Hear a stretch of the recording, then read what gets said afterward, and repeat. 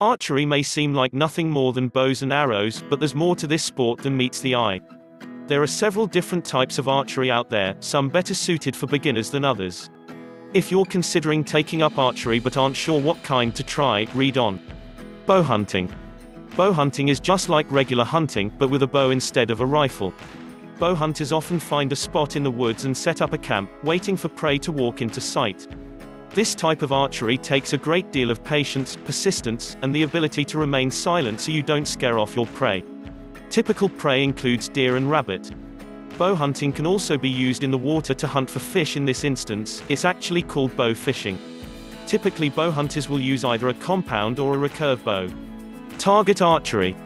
Target archery is a fun and beginner-friendly style of archery. It involves setting up stagnant targets a short distance away and practicing shooting them. Most beginners start with target archery because it's an accessible form of the sport. Target archery is not just for beginners, however this is the style of archery performed in the Olympics. Target archery can involve just about any bow. Some of the more popular styles used are the compound, recurve, and barebow. Read on for more types of archery. Field archery. Field archery is like an advanced form of target archery. Instead of setting up targets in an empty field, targets are set up along a course in the woods. Participants walk along the course, shooting targets along the way. This style of archery is more challenging than target archery, because the targets may be up or down a hill, behind obstacles, or at an angle. This fun and challenging style usually calls for a compound, recurve, or barebow. 3D archery. 3D archery takes field archery one step further.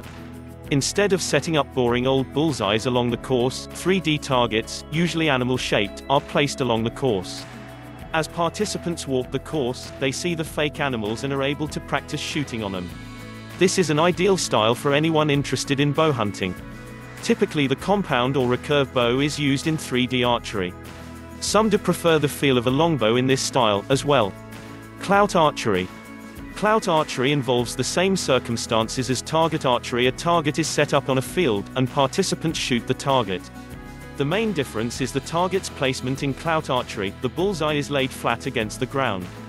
The goal of this style is to practice arcing your arrow as you shoot in order to still hit the target.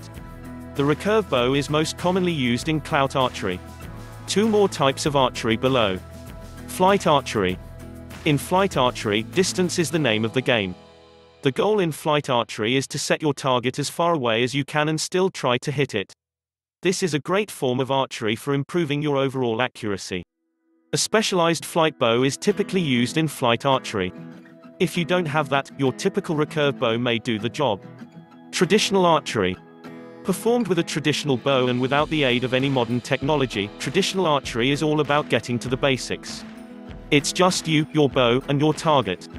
Traditional archery encompasses forms of archery such as bow hunting and target archery. The primary difference is the use of the traditional bow and the lack of any stabilizers or other assistance. Wrap up. If you're considering taking up archery, pick up a bow and give it a try.